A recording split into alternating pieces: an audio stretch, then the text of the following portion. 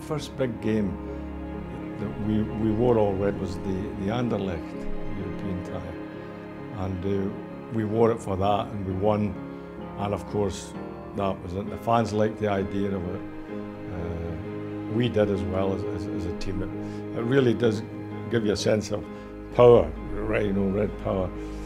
It was a lucky change in a way, I suppose, as well, because all the trophies that have happened at Anfield over the years have all stemmed from that particular moment in time. Proved to be a great move because, you know, the all red Liverpool strip became iconic after that.